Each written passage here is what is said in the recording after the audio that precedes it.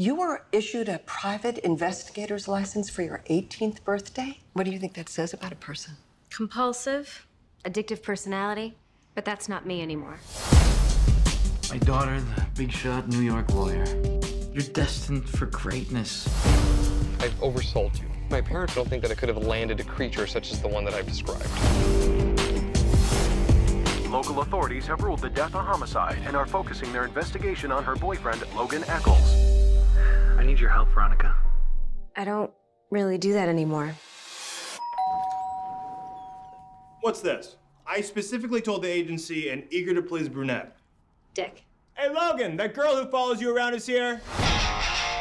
9 years of radio silence, and yet I still kind of knew I could count on you. We are going to the reunion. I'm shocked you even came to this. I knew you'd be here. You've been sitting there since graduation, haven't you? Veronica Mars. Look who it is. Most likely to blog and class buzzkill. You are just who I was looking for, most likely to know where I can find the bar. Gross. No. Veronica, this is the whole case file. How'd you get this? I'm sure you know breaking and entering is a felony. Come on. I knew the felonies before I knew the state capitals.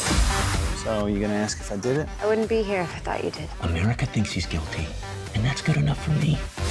I know Logan has his qualities, but there's a darkness to that kid. There's just so much going on here right now. I just couldn't leave. Sure you could.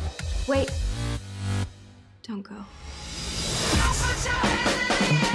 I'm on to something, Dad. It's big. Just the tip of the iceberg. Everyone is on the take. Veronica, whatever you're doing, please be careful. Come